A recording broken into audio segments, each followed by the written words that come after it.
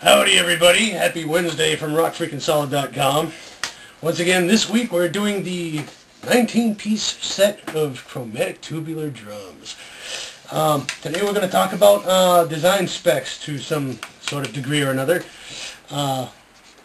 Last post on Monday we mentioned the mathematical formula, once again, for finding a wavelength and discovering how long to cut our tubes. And we discussed the PVC and capping them versus not capping them and such. Today we're going to talk about how to really set them up. They need to be sitting in something or standing in something.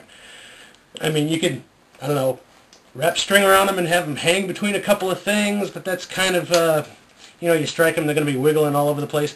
How are we going to like set these up, right? So, what we're going to do is... Oop, don't let that fall down. This is what you want to do. It's really very simple. You put like a screw here, here, and here around a straight line. What I like to do to make a perfect straight line around a tube like this, wrap a piece of paper around it so that the edges meet. You know, you wrap it around once or twice, make sure the edges meet perfectly, and then just trace around there, and you've got like a perfectly level line there. On that line, put like 3 or 4 screws. 3's enough. And that way you can set it into something and let it hold there, like a flat piece of plywood with a hole cut in it. But even then, you know, you might get a little motion like this. So what I do, I'll take 2 pieces, okay, and kind of like separate them a little bit so that it'll be held both here and here. So therefore, let me grab the higher set over here. You pretty much have it set up like this. Now the set I'm making is going to have 3 of these. This one's the shorter one, the other ones have 7. So 2 7s and a 5, you get like 19. Now I have it set up so that I have the sharps a little taller than the rest, because you want to be able to hit them without hitting all the other ones next to each other.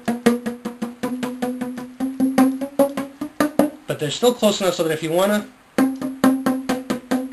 hit a couple at a time. Well, these sound really high. These are the shorter ones. Now, after that, after you got that set up, pretty much, you know, there'll be 1 here and 1 there, so you'll have like 3 standing up. Well, Friday when we do the full project, I'll show you how to simply do the stands. It's real takedownable. You can tote them anywhere. But yeah, once again, remember, try to have the sharps set up higher than the rest.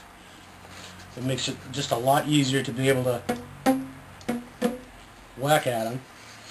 I'm going to show you how to do the strikers too. This is just a piece of foam I pulled out of the corner of my workshop. It's pretty messy in here. A little chilly in here too. That's why I got the jacket on. And the striker sticks are you need 2 of them, because you got 2 hands, and if you're going to be wailing the hell out of these things, you know, you want to, you'll see. That's pretty much it for today. Today was a cinch post. Friday we'll have fun. All right, we'll put it all together, and we're going to be using a lot of those karaage chicken sticks. Well, sorry, that's what we call them in Japan. They're corn dog sticks in America. Back at home, Corn Dog USA. These things, you know what I'm talking about. You can get them at a supermarket. You don't have to buy a corn dog and eat it to get one. But I like the things over here. They're pretty much boneless fried chicken on a stick. That's it for today. See you Friday. Later. Bye-bye.